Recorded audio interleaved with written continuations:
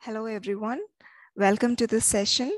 Today, we are going to discuss the play Arms and the Man, written by the famous George Bernard Shaw.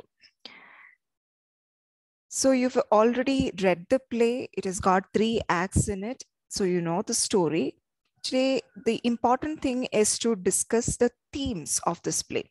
Before moving on to that, let us just rewind what you've already learned and let us discuss about George Bernard Shaw, Irish playwright, critic, polemist, and political activist. Bernard Shaw is regarded as one of the greatest English speaking dramatists after Shakespeare. So always there has been a comparison between the volume of works or the legacy of works written by William Shakespeare and George Bernard Shaw. And there is something called Shakespearean plays, Shakespearean dramas, as we call it. Likewise, we use Shawian plays for George Bernard Shaw's plays as well. When Shakespeare wrote 37 plays altogether, George Bernard Shaw has to his credit altogether 62 plays. And there is also one thing that you can remember about George Bernard Shaw is that he won the Academy Award for Best Screenplay in 1938 for his the play was Pygmalion. Later it was adapted into Pygmalion movie. So this movie has got the Best Screenplay Award, Academy Award in the year 1938. So which makes him the only person till date who has ever won a Nobel Prize for Literature and an Oscar Prize. So this is something really specific or unique about George Bernard Shaw. So he has got his contributions in the field of film and in literature as well. Bernard Shaw died in 1950 at the age of 94. So this play, Arms and the Man, is an anti-romantic comedy in 3 acts. So it is a story of, we can call as the story of Reina, Sergius, and Bluntschli. It was written during the early 1890s, published in the year 1898. It was first performed, because it's a play, it was first performed at the Avenue Theatre in 1894, 21st April. So when we discuss about the literary period when Arms and the Men got published or first performed, we have to say that it was actually a transitional period, where it was about the romanticism was about to end. So the romantic ideals or the notion of idealism for everything commonplace or ordinary was about to end. And at the same time, it was about to be the beginning of modernism. So modernism, as you can recall it, modernism talk about the reality, the horrors of war, especially modernism. We have to take into consideration the world wars. So people were starting to feel or to realize the exact reality of the world, of the existence, and people were starting to kind of there is this disbelief, sort of disbelief that was existing in society.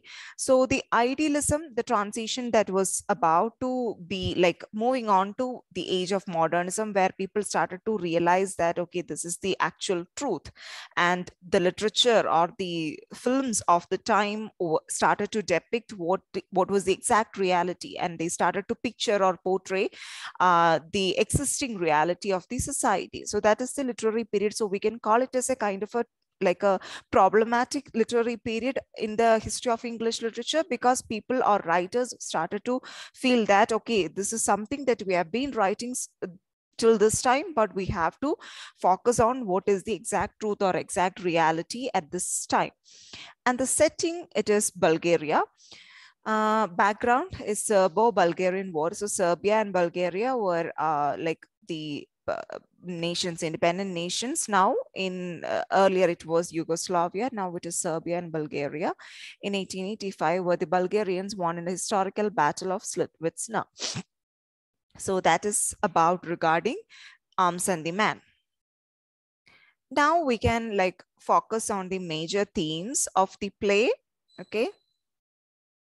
So the first theme would be theme of war, definitely. And there is this romantic ideal idealized notion that is kind of attached to war, right? Because soldiers are considered as heroes, and fighting for your own country or sacrificing your life, your entire existence for the sake of your country's freedom or existence would be like, it was considered as, even now it is considered as something of a greater value. But there is this other side of war which is not really gets portrayed in literature. That is what, that notion is what George Bernard Shaw is trying to deconstruct here. He is actually deconstructing the romanticized notion of war, because what is exactly war? It is actually a grisly business, and no need to glorify it. We can acknowledge the fact that war is brutal, and the play is an attack on the false ideals of warfare and the soldier's profession. So everywhere soldiers are hailed as heroes when they are victorious. When they fail, that is not the case, right? So here also he's actually satirizing the notion that, okay, this is not something that needs to be idealized. Okay, there is this profession, soldier. Being a soldier is actually good. It is actually serving your country. That is actually good, but doesn't need to idealize that. Just because a soldier comes from back from a war doesn't mean that he is not patriotic. It doesn't need to idealize in such a way that a soldier has to earn the worth of his life by just sacrificing his life. Doesn't need to be in that way. And also the play, it is actually portraying the real experience of being a soldier. Okay, with the character Bluntschli, Captain Bluntschli, it's actually explaining to Reina about, or just by existing, Captain Bluntschli is explaining what it means to be a real soldier, which means exhausted, starving, and being pursued. So this is something that every other soldier experience in their daily lives, and they are constantly exhausted. They have that starving feeling in their stomachs, because they're constantly on guard. They have to be vigilant. They have to be careful. They have to concentrate on on the war front. So this is the reality which is everywhere in films or in literature, which is something that every time writers or artists, they forget to mention the fact or forget to portray the reality of the war, which is something we need to discuss in detail. So here also, the main theme of one of the main themes in the play Arms and the Men, written by George Bernard Shaw, is the deconstruction of the romanticized notion of the war. And then there is the theme of love. So we can actually club these two themes in such a way that there is this reconstruction of the theme of war and the theme of love, because the play questions highly idealized expressions of love. What is love? What is ideal love? Or what is real love? It is actually getting idealized, and it is kind of like getting checked every now and then through different characters. Okay, so the characters in this play defy the norms like public and formal courting, parental approval, consideration of social status, and wealth of each partner. So this is actually the norms that were existing during when Shaw was writing this play. And these norms were approved as normal when it comes to being in a relationship. But here we have different characters, like say, for example, we have Luca, who is actually aspiring to be in a different social class. She wants something else. And Sergius is also kind of like getting out of this comfort zone and exploring love towards, or admitting that I'm in love with Luca, not with Reina. So the theme of love, which is not something which is not something that needs to be idealized like warfare, because every time it is not that lovers, when they are in a relationship, they can be perfect, but it does not have to be the same way every time. Because Sergius is also, when he was being engaged to Reina, at the same time, the right at the moment Reina is out of sight, we can see that Sergius is after Luca, flirting with Luca.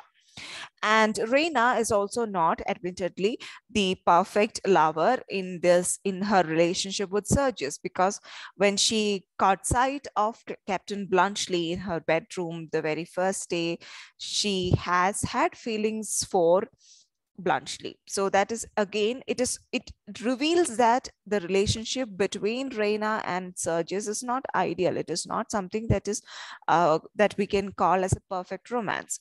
So the play portrays, or play actually paints us a picture that there can be flaws, there can be minute differences, there can be like mistakes happen in real life, and the play explores, confidently explores this theme of love, and successfully deconstructs the theme of love.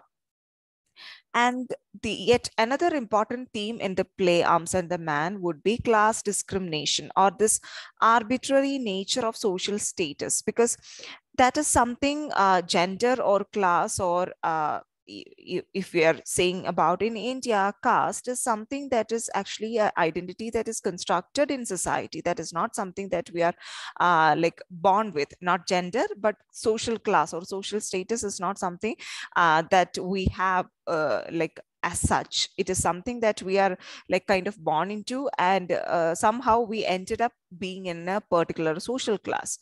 Shaw believed in the equality of all people, and he kind of despised, he loved discrimination based on gender or social class.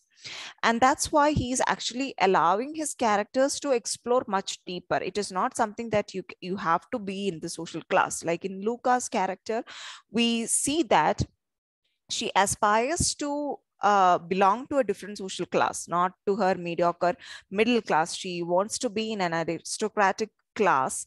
And that's how she ended up being in a relationship with Sergius. And Sergius also is ready to compromise on his social class, his social status, in such a way that he became ready to confess his love or admit his love for Luca, because Reina and Sergius, they belong to this aristocratic elite class of society where both of them are from military families. But here we have Sergius confessing his love towards Reina, which is again actually an eye opener to everyone. So, like in Sergius's and Luca's characters, Shaw is actually describing that anything is possible. It is not something that you have to stick on with your social class.